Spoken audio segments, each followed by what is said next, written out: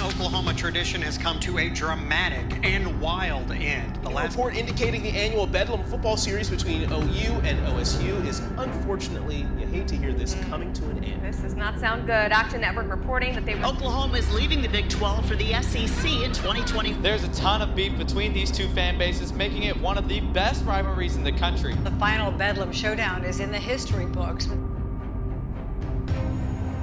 So here we are once more, on the heart of the prairie, where 1,000 pulses beat like one,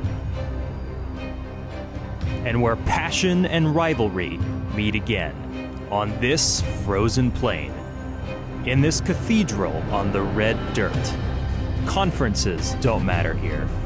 Histories and futures too, toss them aside. Crimson and cream clashes with black and orange in a fight for state supremacy. Today, we don't reignite a flame. We pour gasoline on it. This is Bedlam.